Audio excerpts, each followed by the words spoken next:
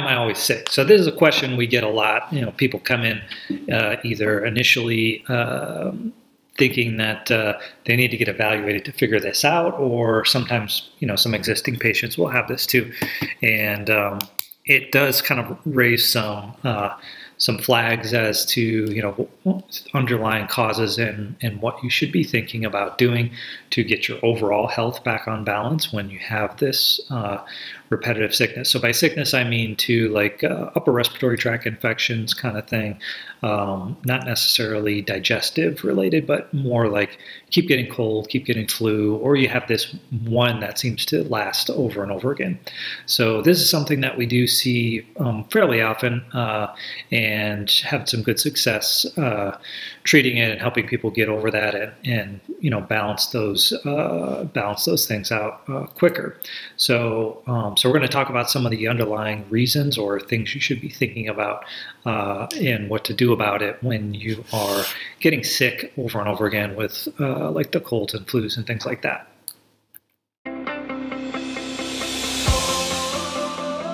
My name is Dr. Terranella, and in this video we're going to discuss some of the reasons that some of the mechanisms behind why you might be getting sick on a repetitive basis, or you're not able to get over that cold or flu. It's lingering around for weeks, months, or perhaps even several months. And no one has sickness like that for years, but it can one can lead into the next, and perhaps even a year. For some people, we do treat a lot of people with colds and flus and upper respiratory tract infections. But of course, in this video, we want to talk about the people that are, sick on an ongoing basis. They keep getting sick over and over again, and they don't seem to be able to get over it. So I listed out some of the, things that come to mind here with regard to that repetitive sickness, or you're not getting over it very quickly. Histamine, digestion, nutrition, and stress and cortisol. So we'll get into some of the nitty-gritty of that and what you can do about those things if you think you might have them. But first, didn't want to overlook some of the basic stuff. So like diet and exercise. Diet-wise, obviously, if you're, putting junky food into your body, your immune system and how your body responds to pathogens is going to be limited. So food-wise, you should be limiting refined carbohydrates, especially sugar, and not eating a lot of dairy products. These are basic things you can think about. The dairy products increases your mucus production, which is not good, which we'll talk a little bit more about, point number one there.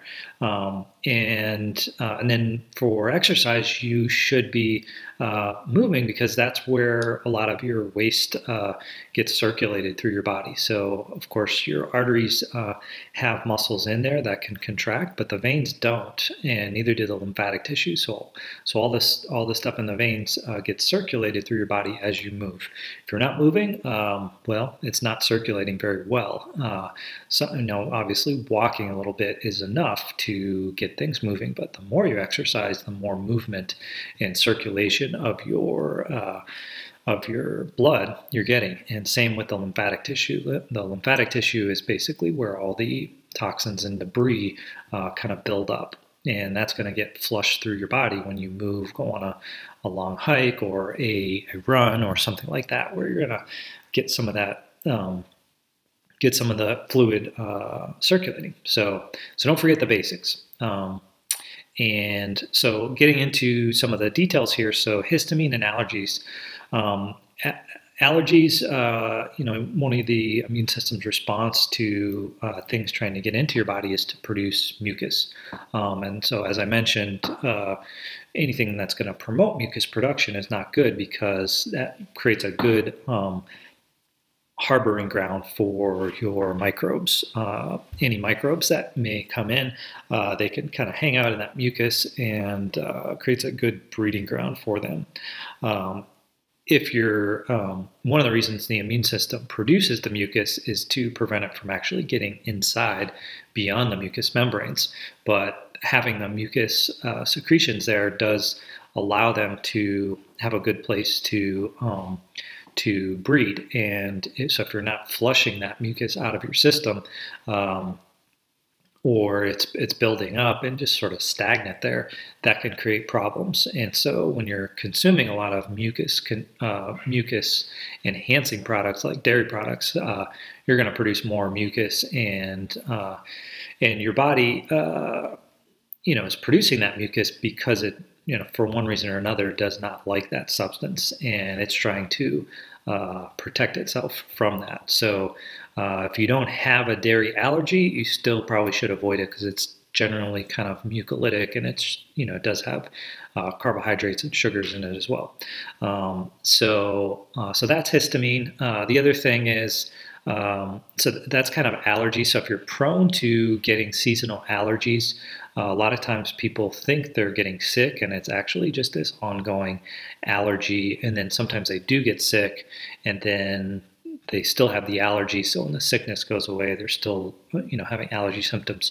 So you need to treat the allergies in addition to the upper respiratory tract. And sometimes that can be difficult to distinguish which is which. And so you end up getting put on antibiotics. That makes your allergies worse because it messes with your digestion. So you get in this repetitive loop. So my suggestion to, reduce the histamine burden is, well, you can cut out high histamine foods. You can also do some nutrients that help your body reduce histamine levels. We do IV therapy that can help reduce histamine levels and help your immune system. So those are some things to think about if you do tend to have allergies, because that's what I see typically when people are getting this repetitive sickness in the fall or spring or whatever, they're not able to get over it. They usually have an overabundance of histamine. Now, there's other layers to that you may want to consider, but reducing the histamine consumption in your diet can be very helpful. Sometimes you do need to, go see a doctor and get other prescriptions. But that's, maybe step one you can do at home if you do have allergies, is to reduce the histamine consumption in the foods. You could look up high histamine foods and you'll get a general idea. It's usually things that are fermented or aged are going to have more histamine in them.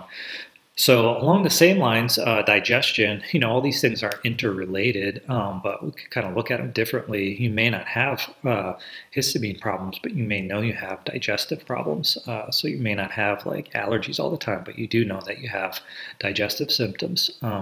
If you do, chances are you probably do have a little bit of increased histamine, because one of the responses to inflammation in the digestive tract is to produce histamine. If you have chronic digestive issues, chances are you have some inflammation, chances are you have some histamine there. And one kind of concept that I like to use is if this is the lumen of your digestive tract, your immune system's kind of wrapped around it. So in a lengthwise way, it's kind of wrapping around that lumen over and over and over again. And obviously in both directions. So as the food is getting processed in, the immune system works like a filtering, because it's sort of doing a check of all the stuff that's coming in, and also sends in probes into the inside of the lumen of the digestive tract to check on what's going on there too. If it detects a lot of inflammation, it's gonna the rest of the body is going to get primed with that inflammation as well, through the chemical messengers that the immune system produces called cytokines. So if you have digestive issues, you're going to be, so your immune system sort of focused on that digestive thing. Get something in your nasopharynx, your nose, mouth, throat, lungs. It's like fighting two battles. So you do want to kind of spend some time and focus on treating and fixing anything that might be going on with your digestive tract to maybe prevent this ongoing sickness. For next year, it's not necessarily going to help in the acute phase, but it can help in the long term so this doesn't come back again. And nutrition-wise too, the same sort of scenario applies. It may not help. There's sort of two ways to look at the nutritional aspect. So there's things you can take nutritionally that may help the acute sort of immune response. But the long-term problem with low nutritional status can lead to low cell line, insufficient white blood cells, insufficient red blood cells. So if you're not having enough nutrients, the cells really can't divide and grow the way they're supposed to, both in your immune system and really everywhere in your tissues. So when you have digestive issues, you may not be absorbing those nutrients as well. So you want to, take care of one and two kind of together. There's different ways to assess your nutrient status, but a fair number of people have actual low normal or actually low white blood cell counts.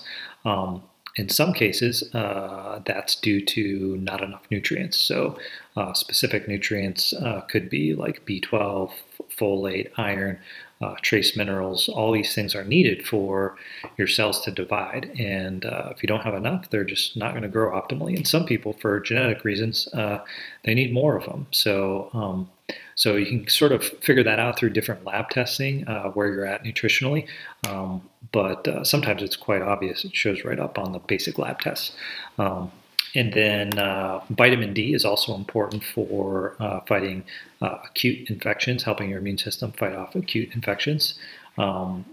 Careful not to get too much vitamin D, but having sufficient levels is important for fighting acute infections. And then last thing I wrote here is just with stress and high cortisol. So cortisol has a negative effect to your immune system, so it sort of blunts the immune response, and high stress, generally high cortisol, and therefore low immune system. So if you're under chronic stress, you should find ways to deal with that as well. Usually if you're sick, that doesn't help with your stress levels either, but when you're sick, you do need to rest more. So if you're, burning the candle at both ends and you're sick and you have digestive issues, you're really setting your body up for a difficult time. So you may need to rest more, take some time to be with yourself and figure out how to balance out your life a little bit more. So those were the things I had as far as why people tend to get sick and they don't get over it. So keep those things in mind, and just give you a couple other ideas for the stress component. Sometimes people will take ashwagandha. This is a good herb to help balance out the stress response, especially if you're in a really high stress period, or you have more stress during the holidays, which is typically when people get sick a lot because it is the fall, and that's when the viruses are more prevalent. So if you're under a lot of stress in the holidays, or not necessarily for holidays, just with work, ashwagandha might be a good idea. It's an herb that helps with your cortisol response. So I'll have maybe a link to some things to consider in the description, and you guys can check those out. Okay, thank you again for watching. I hope this video was helpful for you in helping you understand why you're getting sick more often, why people get sick more than others. This is the type of information that I think about when people are getting sick on a regular basis, and hopefully it gives you some ideas on what you can do about it as well. If you do like this type of information, please click on the like button. That helps me to better understand what types of content to produce. If you have questions about this type of information, leave them in the comments, and I may make a video just about that. If it's, seems, along the same lines and people are liking this type of information, I'll make more videos on that type of stuff. Keep in mind, there's lots of other topics to cover here. If you like this type of information, you can subscribe to the channel and you get notified when a new video is out. And we will see you next time.